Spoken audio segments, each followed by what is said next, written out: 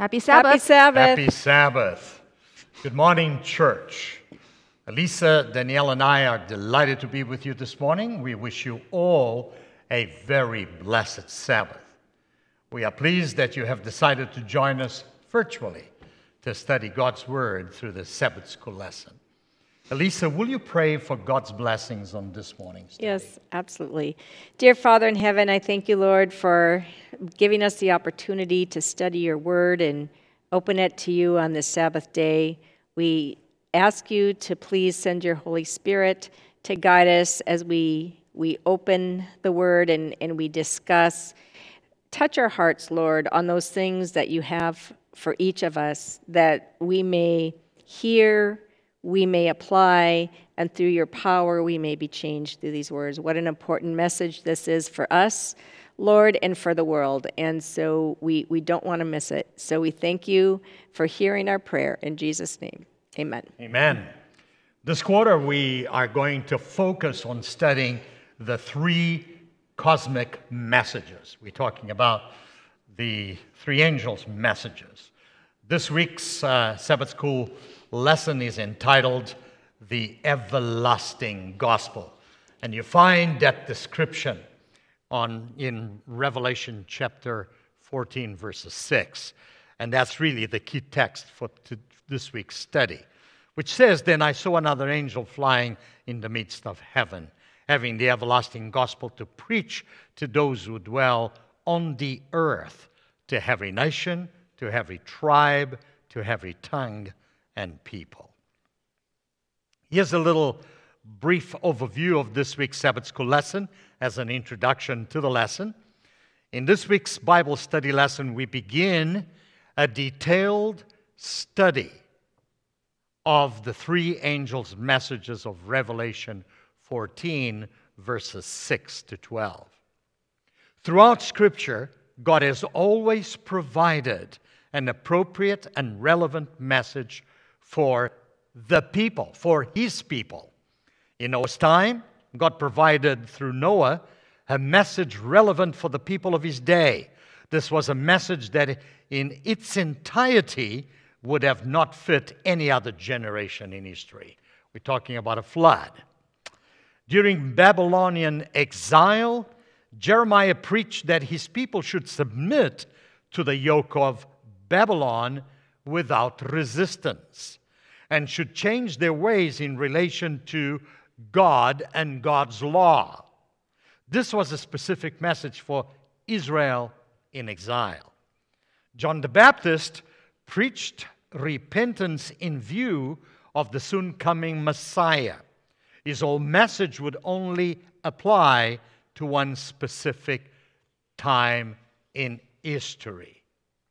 God has always sought to prepare His people for crisis or significant new events by providing special messages. These have always contained a general applicable truth or truths and specific admonition and appeals fitting the relevant time and occasion. The same is true in the days preceding the second advent of our Savior, the days just before the second coming of Jesus. When the Great Commission to give the gospel to all the world has been carried out, Christ will come. Complete Bible truth is to be preached. But God also has a special warning and an appeal in the final messages of the three angels found in Revelation chapter 14, verses 6 to 12. Throughout Scripture, angels are portrayed as messengers of God. In the book of Revelation, angels flying in midair represent a heavenly message of divine origin, swiftly carried to the ends of the earth. It's a global message. These messages, of course, are to be proclaimed by God's last day people. Just before the coming of Jesus, the message of the everlasting gospel in the context of the judgment will be quickly preached throughout the world. One of the focal points of this week's study is to discover and understanding the depths of the gospel message. And so we will be addressing what is the gospel, why is it called everlasting, why must every human being on planet Earth be given the opportunity to respond to the gospel, and why does the salvation of each person living in the last days of this earth history depend upon his or her response? This week's study will answer these questions and will provide an in-depth understanding of the expression, the everlasting gospel. A second feature of this week's study is to help us improve and cement our understanding of Christ's mission to his last day churches. As we read in Revelation 14:6, the angel flying in the midst of heaven with the everlasting gospel proclaims this end-time truth to every nation, to every tribe, to every tongue and people. There is a largeness to Christ's message proclaimed by the three angels. In the first place, the message calls us to give our best for the kingdom of God. And then the message invites us to cooperate and work with Christ in his final appeal to human beings. This message is an appeal to each one of us to place priority on God's mission of redeeming lost humanity, because that is where God's priority is. Danielle, why should we look at the message of Revelation as a message filled with grace and hope? So, Sunday's lesson is entitled A Grace-Filled Book of Hope. But I don't know about you, but I've talked to people over the years about Revelation, and I ask them questions about what they think of Revelation. The things that come out are, of course, the beast. Armageddon is big. I even remember when we were in Rome in the series, and our speaker was interviewed on television, and the audience basically said, Book of Revelation, Armageddon. And there happened to be an Armageddon movie that had just come out at that time. Correct. So that's what most people think about Revelation. But as we've been studying Revelation, especially in this year, it's been a Revelation year, we could see from the very opening of the book of Revelation. So even before we get into our text from today, let's go back and look at Revelation 1:1-3, and review it quickly because it's cementing in our mind what this book is about. So, Revelation 1, verses 1-3 says, it's the revelation of Jesus Christ, not of the beast, not of Armageddon. It's about Jesus Christ, which God gave him to show his servants. So the purpose of this book is to be shown to us, his servants, things which must surely take place. It's a preparation book. And he sent and signified it by his angel to his servant John. So he sent it in signals to his servant John, the Revelator, who bore witness to the word of God and to the testimony of Jesus Christ. So he bore witness about Jesus Christ and his testimony, to all the things he saw. And the clincher is, blessed is he who reads and those who hear the words of this prophecy and keep those things which are written in it, for the time is near. So it's a time of the end book for us. It is for us to keep. It is for our blessing in different forms of protection and future with the Lord. And Revelation continues actually in verses 4 and 6. Revelation 1 continues and says, John to the 7 churches which are in Asia. So we can see this was a message to the 7 churches, but it's a message to the churches. We are a church. We are his church of today. Grace to you and peace from him. That's really what he's sending in this book, peace and grace. Who is and who was and who is to come, and from the 7 spirits who are before his throne, and from Jesus Christ, the faithful witness, the firstborn from the dead, the one that was first resurrected. We're to follow him. And the ruler over the kings of the earth. To him who loved us and washed us from our sin in his own blood, and has made us kings and priests to his God and Father, to him be glory and dominion forever and ever. Amen. So we can see, as just a brief reminder of why this is a grace-filled book, because it is for our knowledge to know and to be prepared in the end of time so that we could be secure and feel blessed despite the things that are happening around us. As long as we know and we can see beyond the things that are enveloping our world, we will be fine. So let's go to Revelation chapter 14, where we are focusing on today. So in Revelation chapter 14, our text for today is verse 6, but I would like to read a little before that, starting with verse 1. So 1 through 6 will go. Then I looked, and behold, a Lamb standing on Mount Zion, and with him 144,000, having his Father's name written on their foreheads. So we can see it's a scene in heaven. It is around the throne and the Lamb. Christ is there.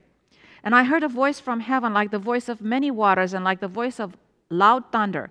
And I heard the sound of harpists playing their harp. They sang as it were a new song before the throne, before the four living creatures and the elders. And no one could learn that song except the 144,000 who were redeemed from the earth.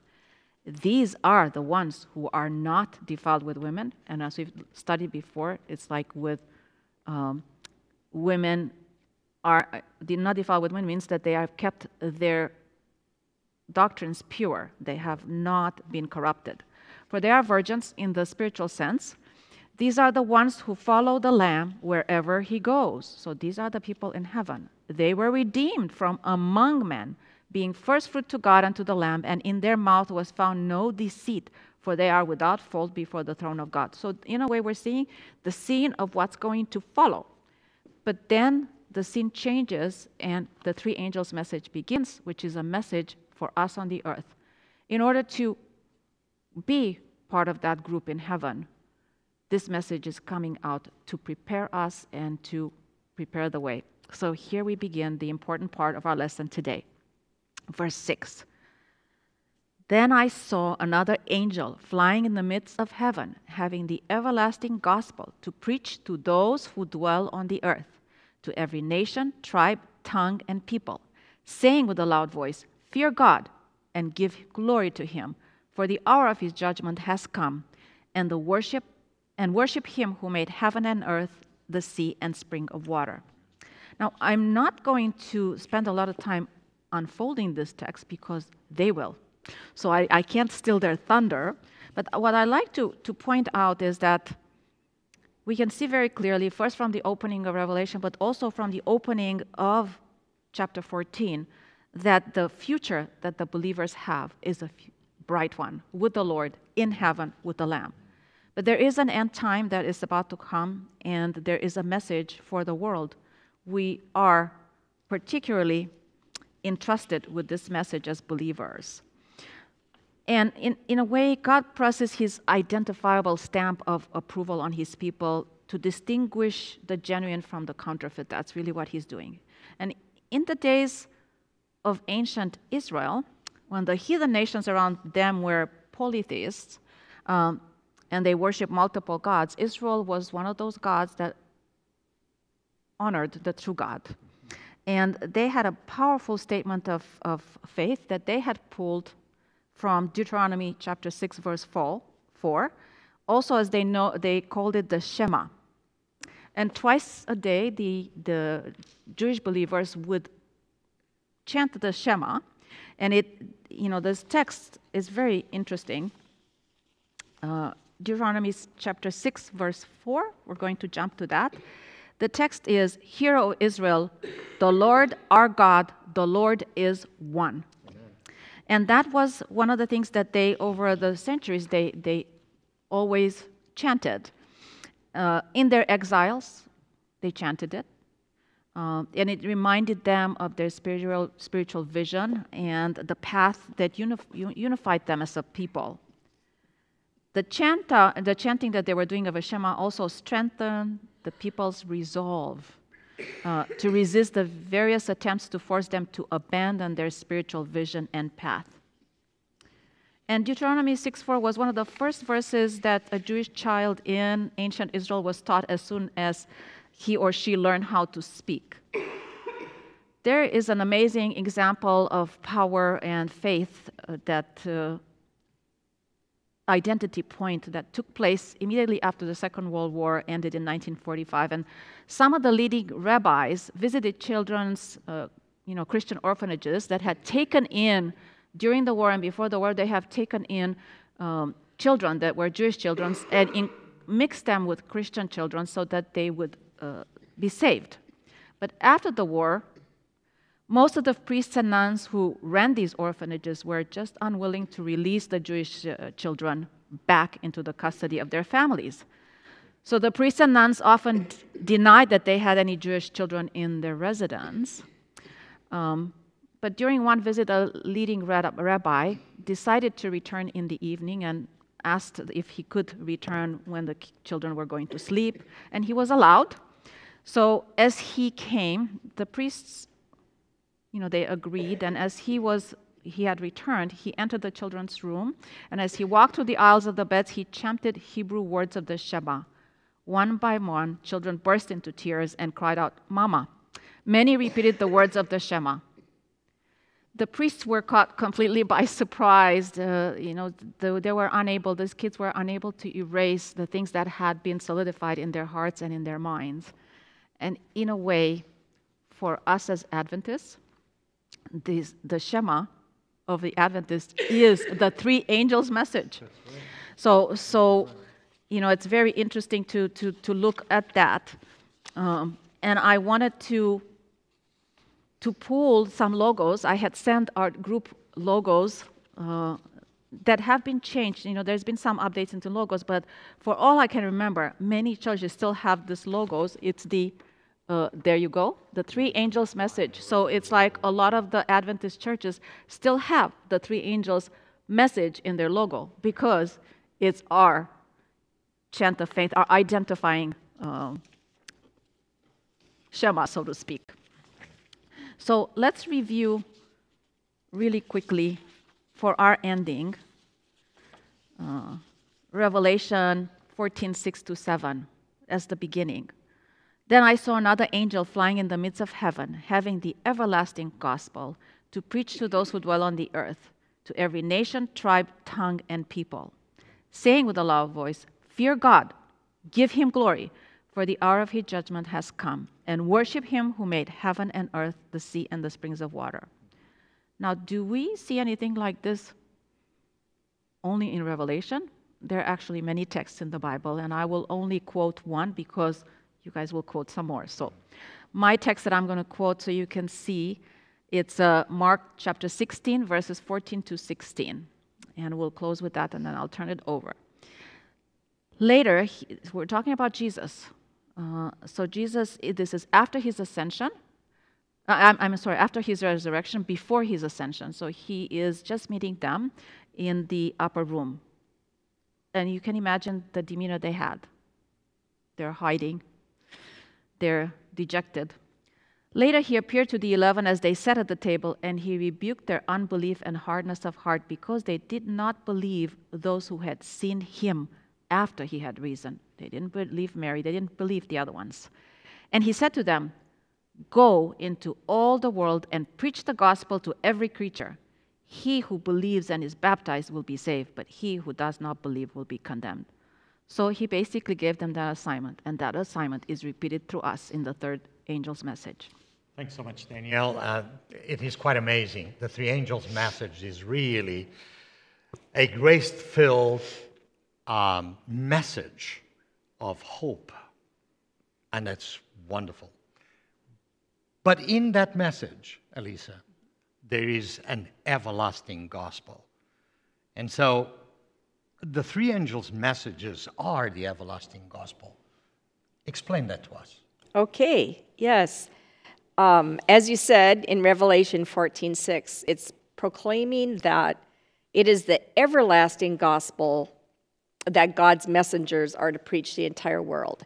And that adjective is very important, and it's important for us to understand it. If we fail to understand the depth of the gospel, we will really miss the entire point of the third angel's message. And we can never really fully understand God's judgment hour message or the fall of Babylon, or the mark of the beast if we fail to understand the gospel. So let's take a look at this. The Greek word here that's used in the Bible for the word everlasting is aionios, and it means without beginning and end, that which always has been and always will be. So you can think about it being eternal. This definition conveys that the good news of the gospel is an expression of God's character of love. Amen. Before Satan rebelled in heaven, God looked down the portals of time and he saw the thief that was on the cross. He saw that Christ would die for that man's sins and that the thief in his dying moments would accept Christ as his Savior and would have faith in Christ's promise that he would be with Christ forever in paradise. Even though the thief still paid the temporal consequences of his criminal acts with his earthly life, he died knowing that he was forgiven and that his eternal salvation was assured in Christ. That one day he would be reunited with Christ in that perfect world that has no end. That thief had a front seat view of what his sin cost the Son of Man. And yet his sin was not so great that Christ could not forgive him. Through Christ, the Father's love encircled this man and assured him of forgiveness and complete reconciliation. That is the gospel everlasting. Let's read a few texts to see how the Bible presents the meaning of the everlasting gospel. Go with me to 1 Corinthians 14, 1-4. And it says, "Moreover, brethren, I declare to you the gospel which I preached to you, which also you received and in which you stand, by which also you were saved, if you hold fast that word which I preached to you, unless you believed in vain. For I delivered to you first of all that which I also received, that Christ died for our sins according to the Scriptures, and that he was buried, and that he rose again the third day according to the Scriptures." Paul explains here that the gospel is the good news that Christ died and was buried for our sins and was raised again to life as foretold in the Scriptures. It is through Christ's victory over sin and death that we are saved. And then in Romans 3:23-26, we read, "For all have sinned and fall short of the glory of God, being justified freely by his grace through the redemption that is in Christ Jesus, whom God set forth as a propitiation by his blood through faith to demonstrate his righteousness, because in his forbearance God had passed over the sins that were previously committed, to demonstrate at the present time his righteousness, that he might be just and the justifier of the one who has faith in Jesus." So Paul makes it clear that all have sinned and are in need of a Savior, and that only Christ, because of his shed blood for us, is able to redeem us. Christ's blood is the atonement of our sins, and by his grace, he gives to all the opportunity to choose him through faith. Even though we are guilty and worthy of death because of our sins, God has given Christ as our substitute, choosing to pass over and delay judgment until we come to a fuller understanding and we choose for ourselves whom we will serve. In Romans 5:6-8, it reads, "For when we were still without strength, in due time Christ died for the ungodly. For scarcely for a righteous man will one die, yet perhaps for a good man someone would even dare to die. But God demonstrates his own love toward us in that while we were still sinners, Christ died for us. Knowing we could do nothing to save ourselves, God poured out his love for us through the death of Christ. He did this for all of humanity while we were still the enemy of God, and regardless of whether or not, we choose to serve Christ. In summary, the everlasting gospel is incredibly good news because, first of all, we are justified freely by grace. Amen. Second of all, grace is a declaration of God's righteousness. And third, grace justifies those who by faith accept Jesus. And lastly, God's love was demonstrated for us while we were yet sinners. Christ's grace is unmerited, undeserved, and unearned. Jesus died the agonizing and humiliating and painful death on the cross. He experienced the fullness of God's wrath against sin. He did all this that we may be redeemed. Any wonder, then, that salvation must be by faith in Christ alone? What could we possibly add? God put this plan of salvation in place even before the world was created. 2 Timothy 1:9 tells us, who has saved us and called us with a holy calling, not according to our works, but according to his own purpose and grace, which was given to us in Christ Jesus before time began. The gospel begins in the heart of God. Before we reach out to him, he reaches out to us. Before we ever seek him, he seeks us. Before we make one move toward him, he draws us to himself through the power of his love. God in Christ takes the initiative in our salvation. What an amazing grace and mercy is shown us. Go ahead. Thank you, Elisa. Yeah. Thanks so much. And I'm so happy about that because indeed, the everlasting gospel, the three angels' message, is a story of grace. And Tuesday's lesson is really a continuation of what you've heard from Elisa. And so the three angels' messages are a story of grace, and I want you to embrace that principle. And why do we say that? Well, they are the story of the Savior's love, which is beyond measure. It's a story of Jesus who loves us so much that he would rather experience hell itself than have one of us lost. They are the story of boundless, unfathomable, incomprehensible, unending, infinite love, an agape love that you and I will probably struggle to even comprehend a little bit of it. Grace is not an afterthought. You've heard Elisa said just that. God is never caught by surprise. He's not subject to the changing winds of humanity's choices. As we have already seen, God's plan to deliver us from the domain of sin was not some afterthought when sin reared its ugly head. God was not caught off guard by the awful drama of sin. You see, in Revelation chapter 13, verses 8, the Apostle John speaks of the lamb slain from the foundation of the world. You see that the pain of the cross has been in the heart of God from the very beginning. This is why Christ could say, as we read in Matthew 25:34, "Come, you blessed of my Father, inherit the kingdom prepared for you from the foundation of the world."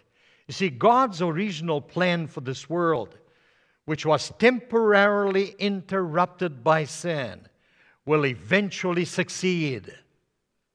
The Apostle Peter in 1 Peter chapter 1, verses 18 to 20 tells us, verse 18, "Knowing that you were not redeemed with corruptible things, like silver or gold, from your aimless conduct received by tradition from your fathers," verse 19, "but you were redeemed with the precious blood of Christ, as of a lamb without blemish and without spot," verse 20, "Christ indeed was foreordained before the foundation of the world, but was manifest in these last times for you." The plan of salvation, my friend, my brother, and my sister, took place and was discussed and put in place even before this world was created.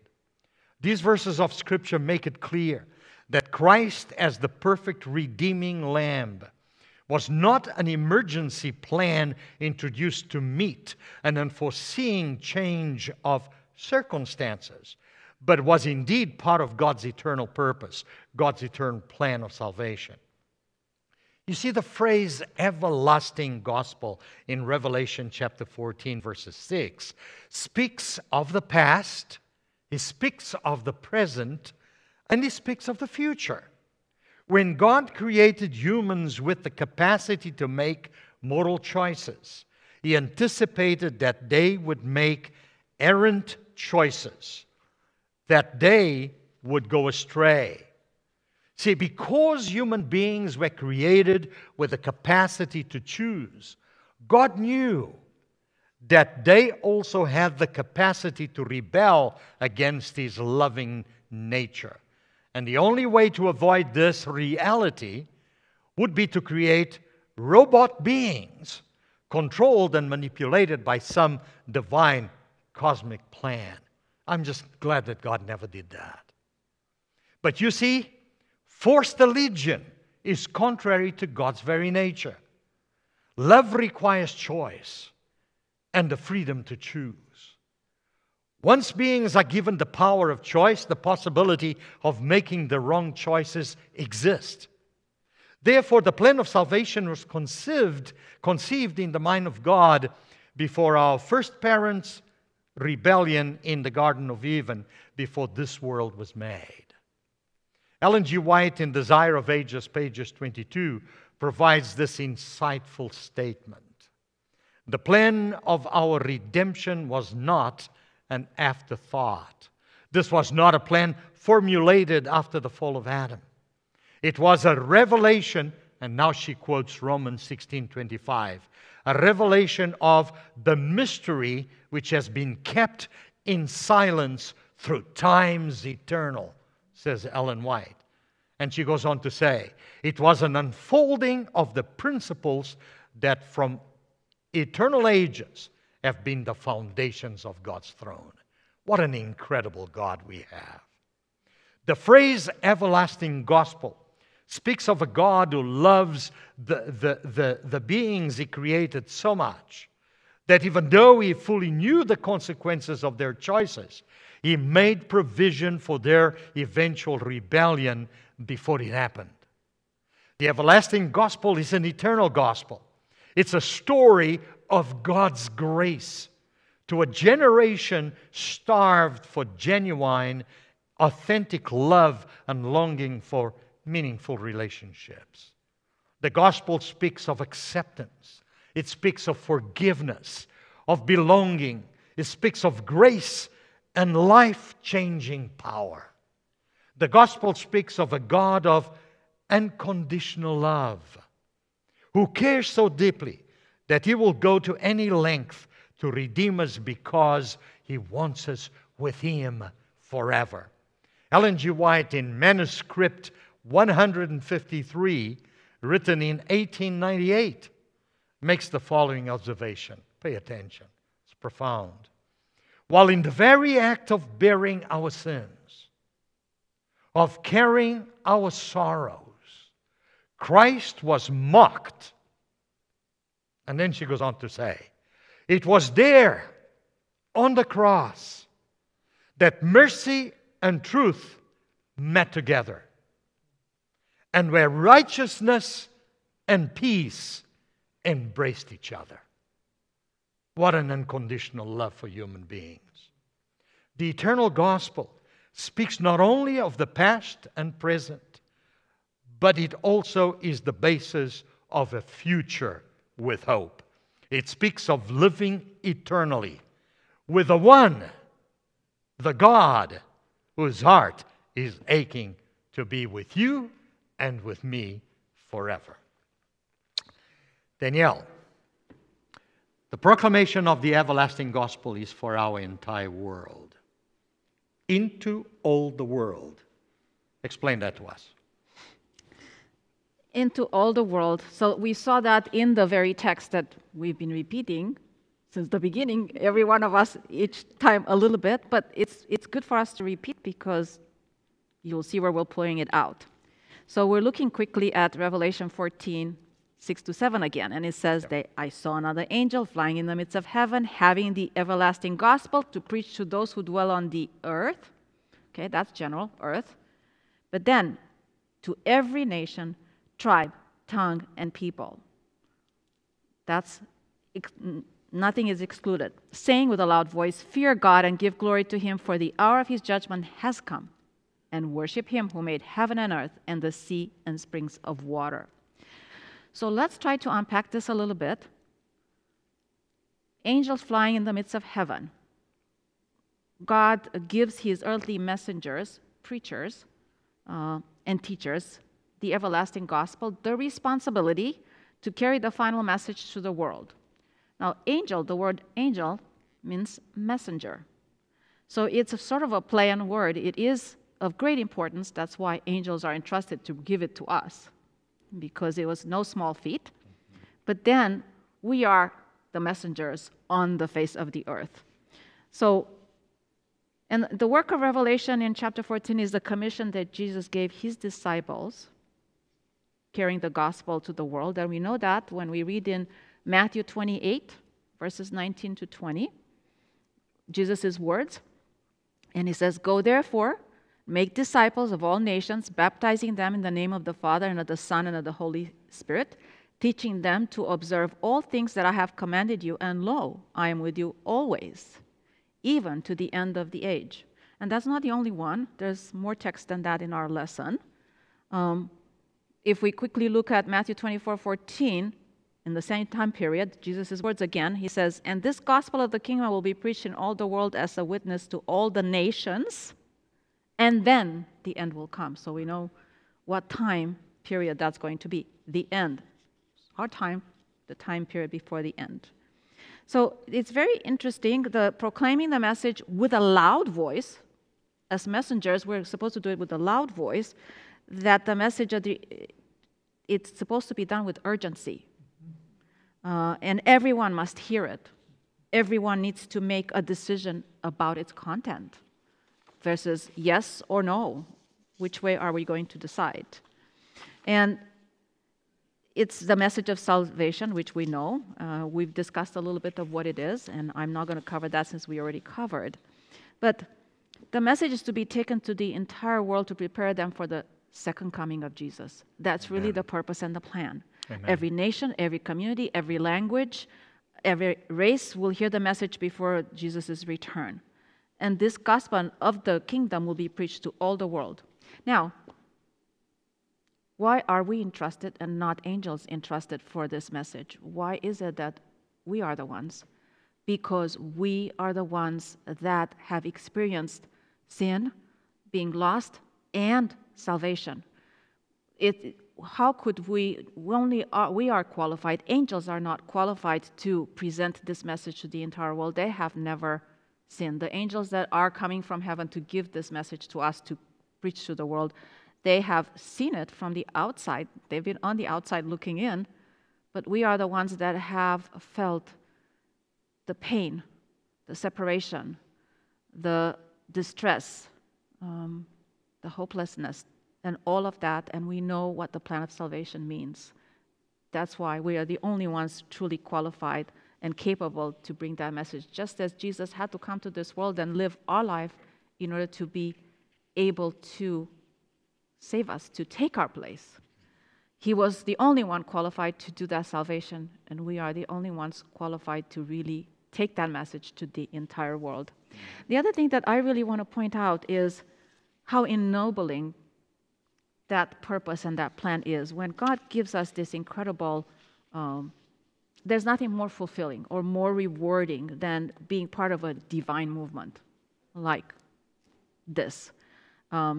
Providentially raised up by God to accomplish a task far bigger, far larger than any human being could actually possibly accomplish by themselves. And the beauty of it is that we have seen these kind of examples throughout the Bible of people that were not qualified. So if we can quickly look at Gideon's example, I mean, let's review. So Judges chapter 6, we're looking at Midian and where he is. He is hiding in a threshing floor, threshing wheat, in a wine press, threshing wheat in a wine press so that the Midianites can see him. And why? Because Midianites were oppressing them. So Judges 6 in verse 1 says, "Then the children of Israel did evil in the sight of the Lord," so they disobeyed, "and the Lord delivered them into the hand of Midian for 7 years. And the hand of Midian prevailed against Israel. Because of the Midianites, the children of Israel made for themselves the dens, the caves, and the strongholds which are in the mountains." And they were hiding everywhere because they were so persecuted by their neighbors. So it was whenever Israel had sown, Midianites would come up, also Amalekites, and the people of the east would come up against them. Then they would encamp against them and destroy the produce of the earth as far as Gaza, and leave no sustenance for Israel, neither sheep, nor ox, nor donkey. For they would come up with their livestock and their tents, coming in as numerous as locusts, and on and on and on. It describes the ravaging destruction they would do. And then we go on and jump down to verse 11. And here is Gideon, hiding in a wine press, threshing his wheat so that the Midianites can't find him and can't see him and can't persecute him. So he says, "Now the angel of the Lord came and sat under the terebinth tree which was in Ophrah, which belonged to Joash the Abiezrite, while his son Gideon threshed wheat in the winepress in order to hide it from the Midianites. And the angel of the Lord appeared to him and said to him, 'The Lord is with you, you mighty men of valor.'" And you go, okay, he's hiding. But we know the rest of the story. He trusted God. God equipped him. And he went down in history how he prevailed with only 300 men against the mighty army of the Midianites. So God called him. And he became something bigger than he was. He did something that he could never have accomplished by himself. And that so is with this message that is given to us as believers. Another example is Queen Esther. We know Queen Esther. She became Queen Esther, but she was fearful in her position because the previous queen had been deposed in a very ruthless way. And she could be deposed in a similar manner where she couldn't even go into the king unless she was summoned. And all of a sudden, her people are being threatened. They're going to be destroyed. They're going to be executed by kingly order. And she's one of them. But she's not daring to go to talk to the king. And her cousin Mordecai says in Esther chapter 4, 13 to 14, "And Mordecai told them to answer Esther, 'Do not think in your heart that you will escape in the king's palace any more than all the other Jews. For if you remain completely silent at this time, relief and deliverance will arise for the Jews from another place. But you and your father's house will perish. Yet who knows whether you have come to the kingdom for such a time as this?'" And just as Queen Esther, we can say, who knows if God didn't bring us to this time period in our lives, like our lives happen in this time period for such a time as this. Amen. And we can quickly think of Abraham. He was called out of Ur of the Chaldeans. And it says in Genesis 12:1, "Now the Lord had said to Abram, 'Get out of your country, from your family, and from your father's house to a land that I will show you.'" So this is just 3 examples. God equips, calls first, equips, and gives success. And so he will do with this mission that is being given us. Thanks so much, Danielle, Lisa. Mm-hmm. We truly are talking about a mission. Mm-hmm. And it is a movement. Explain that to us. Yes, I will. And Daniel, I loved what you said about how personal it is and how this messenger that flies through the heavens, it's not just the angel, but we all have a role in that if we are faithful to God. Amen. And that's a lot of what we're going to talk about here today. And when you think about where we're at in history and the culture that we have today, and so many people of all ages really, but especially in the younger generations, really struggle to find a purpose. Mm-hmm. And to a devastating degree where it causes very severe depression and consequences. God has given us a purpose, and He has made it very clear, and it's a purpose that is fulfilling. So let's review that. The three angels' message of Revelation 14 that we've been discussing: to take the everlasting gospel message to the whole world, to call all people to worship the one true Creator God, to announce that the time of God's judgment has come, to proclaim that the apostate systems of the earth have fallen and are under God's judgment, and to call God's true followers out of those apostate systems, lest they too receive the wrath of God's judgment. Proclaiming this message is the mission of God's last day church. And it has been the mission, and still is the mission, and will be the mission of our church, the Seventh-day Adventist Church. So through a perceptive deep study of the Bible, the early Adventists had a growing understanding of the significance of these messages. They sensed that God had a special message for this generation. And as Victor had eloquently laid out when we started this discussion, at each period of time, there was a message relevant for that present time, and this message is relevant and most needed for our present time and for this generation. It's an urgent end-time message that must be proclaimed to every nation, tribe, tongue, and people in order to prepare the world for Christ's return. God does not want anyone to be lost. He wants everyone to hear of what Christ has done and the opportunity they have to submit their life to Him and be redeemed. So throughout our history as a church, we have sent missionaries into the farthest parts of the world, and in the past decades of media, we have and continue to proclaim the gospel through radio, television, the internet, and so forth. But Jesus also commissioned apostles to be a witness for Him and preach the gospel throughout Judea and the whole world. The apostles and God's faithful people throughout history believed that it was their central purpose in life to proclaim this message. And with a fuller understanding of Revelation 14's messages for these last days, our church has been proclaiming this gospel around the world. However, it's not just the purpose of the church. It is a life purpose for each of us individually who believe in Jesus. So let's read a few texts of what the Bible says about this purpose. In Acts 1:8, we read, "But you shall receive power when the Holy Spirit has come upon you, and you shall be witnesses to me in Jerusalem and in all Judea and Samaria and to the end of the earth."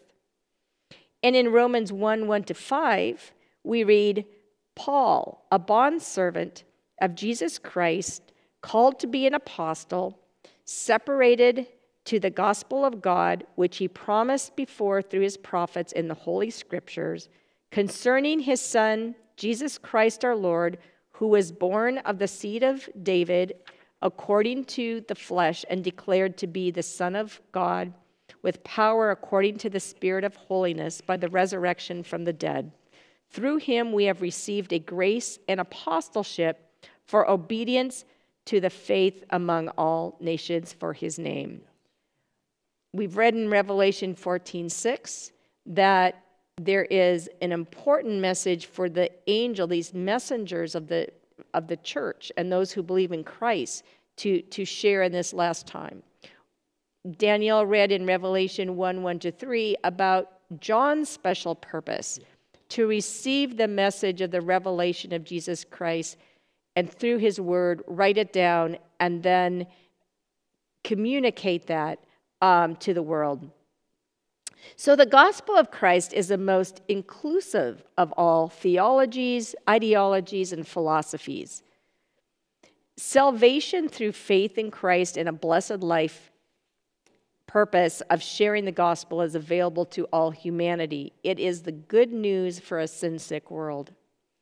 To a generation who is starved for genuine, authentic love and longing for meaningful relationships, the gospel speaks of acceptance, forgiveness, belonging, grace, and life-changing power. It speaks of a God who has unconditional love, who cared so deeply for us he would go at any length to redeem us because he wants us to be with him forever.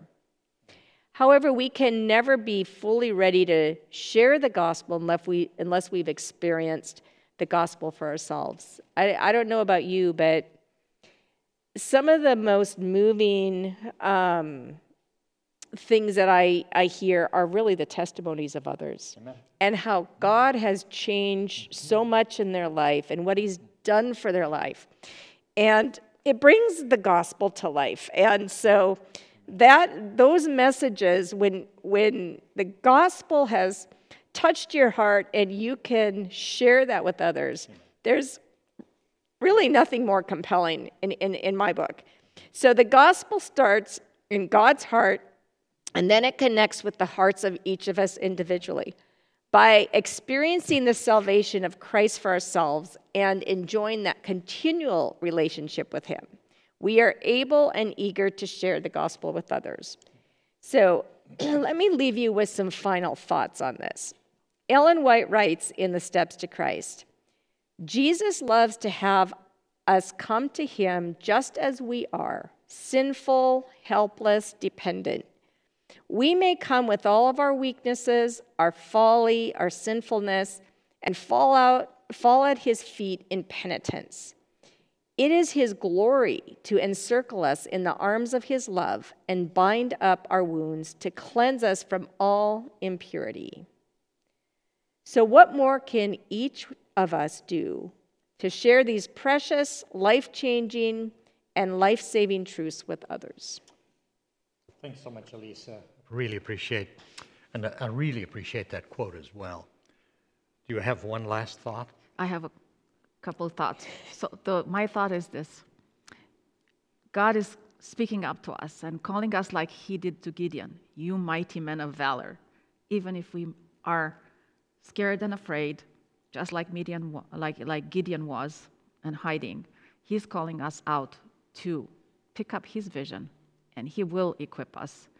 And he's saying to us, just like he said to Queen Esther through Mordecai, for such a time as this, you may be born on this earth for such a time as this. Thank you so much. Thank you, Lisa. Thank you, Danielle. Really, it's been a joy for us to be able to really share thoughts on this lesson. A great everlasting preaching, everlasting message to the world. My final thoughts, and I want to express that to you, I want to begin by making a statement, and the statement is very real. The Seventh-day Adventist Church looks at the three angels' message in Revelation 14 as our identifying statement of faith. It's an identifying statement of faith. They define who we are as a people. They describe our mission to the world. And they are the source for the passion we have to proclaim the gospel to the entire world, the everlasting gospel. As shown to a dying thief at Calvary, and Elisa, you touched on that. The everlasting gospel is the good news that salvation is a gift of God. That thief on the cross, he received that gift. That, to that dying thief on Calvary, the everlasting gospel tells him that God saves. God saves us. Not because we are good, but because God is good. That our salvation is not dependent upon our works, but it is dependent on God's grace. Your works and my works is never going to get us anywhere because we are just filthy rags, but it is God's works. That all our good works are motivated by love and empowered by grace. That's a good measuring stick. When my works are motivated by love and empowered by grace, then God is with me. Righteousness by faith, and I think you touched on that. Righteousness by faith. God's unending love, that immeasurable love, that agape love, and His abounding grace are not preambles to the three angels' message. That's not what they are. They are at the very heart of the three angels' message. That's what the message is all about. This is the message of the everlasting gospel. This is to rapidly go to the ends of the earth to prepare the world for the coming of Jesus. Ellen G. White makes an appeal for you and for me tonight, for you and for me this morning. And the appeal is found in Testimonies for the Church, Volume 9 and page 19. Testimonies for the Church, Volume 9 and page 19. And here's the appeal. In a special sense, says Ellen G. White, Seventh-day Adventists have been set in the world as watchmen and light bearers. She's saying that you and I are watchmen and light bearers. She goes on to say, to them, to you and to me, has been entrusted the last warning for a perishing world. On us is shining wonderful light from the Word of God. They have been given, you and I have been given a work of the most solemn importance, she writes. The proclamation of the first, the second, and the third angel's message. And then she ends with these two sentences. There is no other work of so great importance. They are to allow nothing else to absorb their attention. No wonder in the Beatitudes, our Lord Jesus Christ in Matthew chapter 5 verses 14, understanding that we would embrace this commission, that we would embrace the challenge of preaching the gospel, He turns around to us and says, Matthew 5:14, you are the light of the world. A city that is set on the hill cannot be hidden when you reflect the light. And then, 2 verses later, Matthew 5:16, Christ goes on to tell us, let your light so shine before man, that they may see your good works and glorify your Father in heaven. That's a commission. And I really hope that you embrace the times we're on, that you embrace the message of the three angels, the three angels' message, and you commit yourself to be a servant for God's kingdom, sharing the message and living the message every day. Let's pray. Gracious Heavenly Father, I just want to thank you so much for your amazing grace. Lord, you are a God of grace, a God of new beginnings. You are a God that even before this world was made, knew that by providing perfect love, which provides choice and gives us the ability to choose whichever way we so desire, that you had an answer for going the wrong way, getting into the wrong road, choosing the wrong things. And Lord, on that cross, oh Lord, righteousness and peace embraced each other. On that cross, oh Lord, mercy and truth met. And as we embrace what you did on that cross for each one of us, we become an extension of you, so that we may glorify you through the works that the Holy Spirit does in us for you. Heavenly Father, we want to thank you for your amazing love. We want to love you with all our heart, with all our soul, and with all our strength. And Father, we want to love each other as we love ourselves. Lord, in order for us to do that, help us take our will and mold it into yours so that it is not our will that drives the vehicle. And Lord, help us to die for self so that we can enjoy a life in you and you in us at the resurrection, your resurrection. Father, as we give ourselves unconditionally to you, we will continuously be a servant for you, reflecting your character, reflecting your truth, your love, and your light. Thank you for a message so relevant and for an opportunity for us to be co-workers with you. Give us a wonderful day. Bless us during this Sabbath. And Lord, every day hereafter until you're coming. For we ask it in Jesus' name. Amen. Amen. Amen. Amen. Happy Sabbath.